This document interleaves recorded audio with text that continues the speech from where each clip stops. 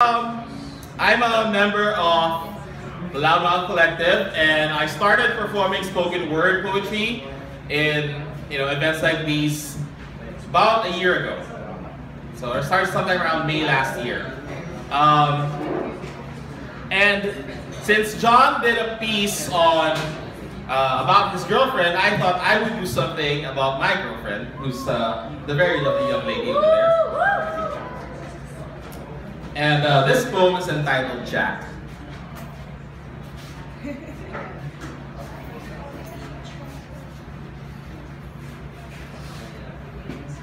If people ask me what I love most about you, I wouldn't know what to say, because you're not a car whose best features include great mileage or an anti-lock braking system or great suspension.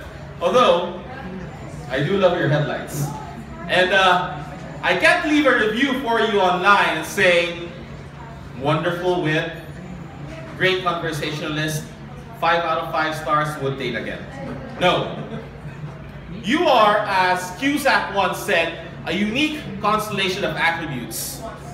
And I wish I could be so inspired as to tell you exactly what you mean to me. I wish the answer to that question came so easily.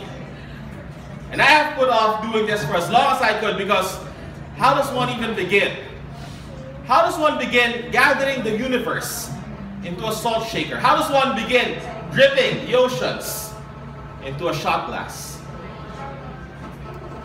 You held me close, held me together, kept me whole when I was trying my damnedest to make you fall apart, held on to the last bit of sanity that tethered me to this earth, and when you did, you let me find my way back to you.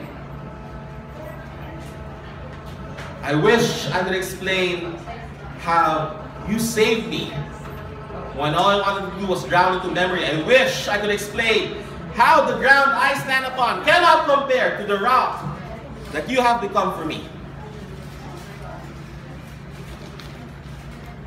Nothing comes easy with love.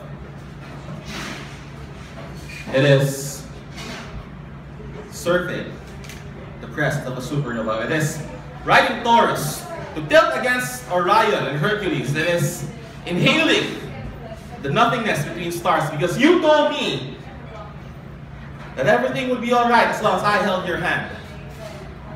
It is facing down the dragon, not because you came to rescue the princess, but because this is the only thing that makes sense. It is madness.